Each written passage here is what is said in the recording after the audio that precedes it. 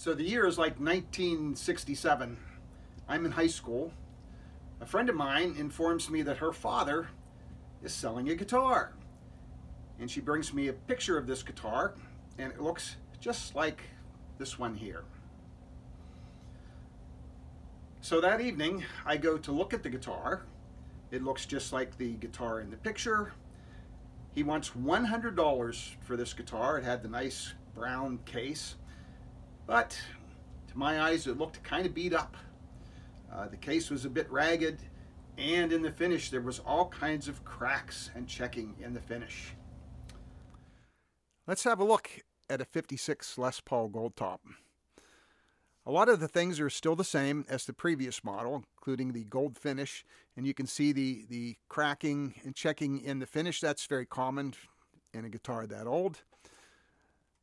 It still had the P90 pickups, same body shape, but there were some changes. Mainly, down here, the stop tailpiece bridge is no longer there, and we see the appearance of the Tune-o-matic bridge, which lets you better intonate, especially if you use different gauge strings.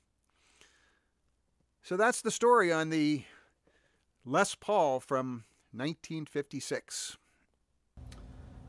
So I had a decision to make, and I decided, well, because of all those cracks and so forth in the finish, I would pass on this guitar, thus saving myself $100.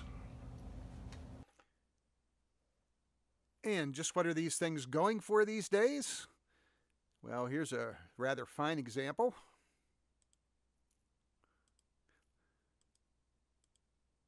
And let's see what the price on this puppy is. Why, it's just a mere $99,999.